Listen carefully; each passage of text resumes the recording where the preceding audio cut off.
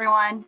As Tim and Dr. Raymond stated, MCW and MMAC have worked together to develop the Smart Restart Business Toolkit. Go to the next slide, please. I'm going to walk through the specific aspects of the toolkit and how it can help businesses navigate amongst the threats of COVID-19. You can go to the next slide.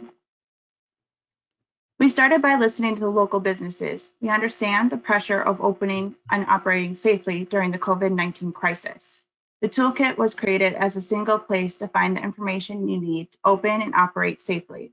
It includes links to vetted information from multiple sources, such as the CDC and OSHA, guidance from national, state, and local best practices, and a comprehensive checklist to help open and operate your business safely. The steps listed here are how you can start the process. First, identify someone in your organization who will take the lead on the health and safety procedures suggested in the toolkit. Next, identify your local health department contact. Dr. Cassidy and Ann will be speaking to this point later in the webinar. Our third step is to review WEDC's industry-specific guidelines for your business. We use WEDC's best practice guidelines as a jumping off point for the checklist and the next step, but you should take the time to review their guidance on your industry specifically. Lastly, use our comprehensive checklist, which I'll dive into next, to implement health and safety best practices. Next slide, please.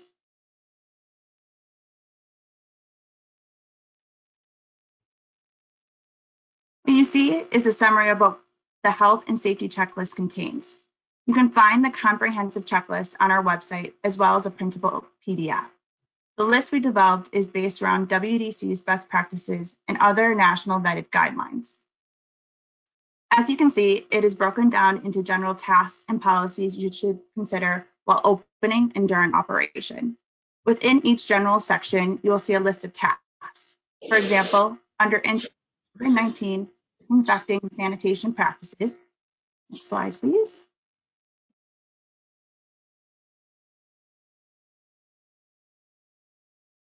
You can see suggested steps and policies related to that topic.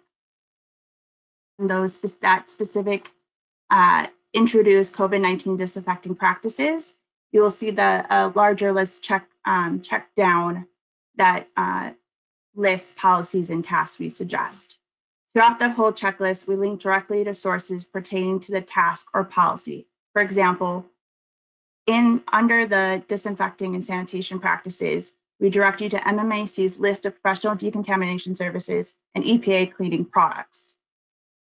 You can easily follow along and access links to many more national, state, local, and business resources throughout the checklist.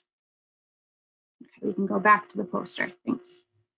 We also provide a printable PDF of the sign seen here to help build confidence amongst your employees and customers that you are following steps to protect your workforce and the community around you.